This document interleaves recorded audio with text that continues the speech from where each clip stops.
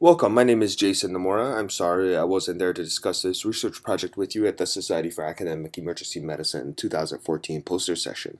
My project is entitled Customized Swallow Screening Tool to Exclude Aspiration Pneumonia Risk in Acute Stroke Patients. There are many of us that work together and collaborate on this project, as you can see, from multiple departments and institutions. We know that stroke can lead to dysphagia risk, and that dysphagia risk can lead to aspiration pneumonia. And that aspiration pneumonia carries some morbidity and mortality risk with it and can complicate your course after an acute stroke.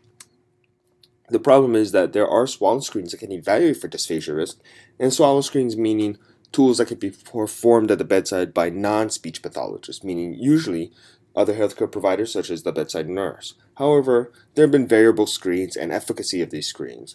And currently, the American Stroke Association says that using one of the tools that has been studied and used before is probably the best way to go, or to validate your own tool.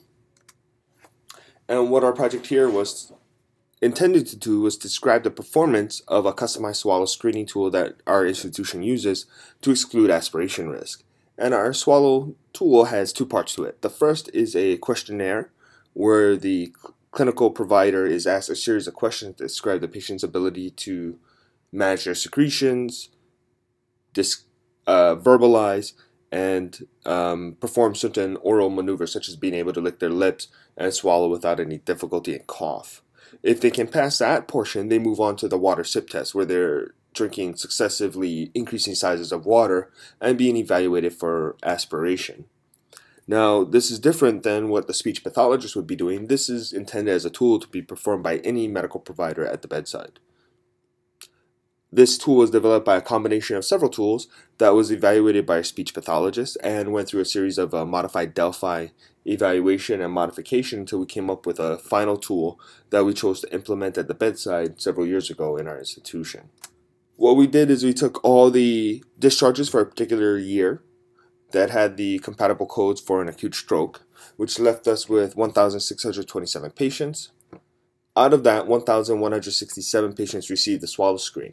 Now, I would just mention here that those patients that did not receive the swallow screen are including those that were intubated for prolonged periods, patients that were felt inappropriate for the swallow screen and straight to a pathologist's consult for evaluation of swallowing ability and dysphagia risk, and those that may have been devastated or even had a mortality during their stay and therefore never reached the point of receiving a swallow screen for oral intake. Out of those who received the swallow screen, 908 were negative. Out of those, 896 did not have an aspiration pneumonia and 12 did. And the way we define aspiration pneumonia were those charts that were coded for aspiration pneumonia during that visit. And the reason we use this methodology is that that is a outcome and a complication that we track as part of our stroke program. And you can see there, out of the 259 screen positives, 236 were pneumonia negative and 23 were pneumonia positive when we reviewed their charts.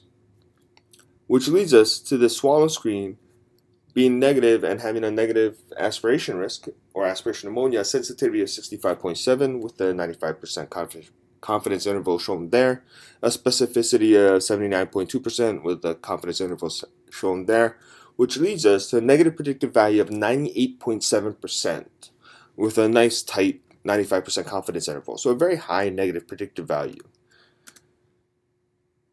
An additional portion of the study, as a sub-study and a subgroup analysis, is that there were 352 patients who had successive swallow screens performed by ED and stroke unit nurses in a rapid succession during that visit.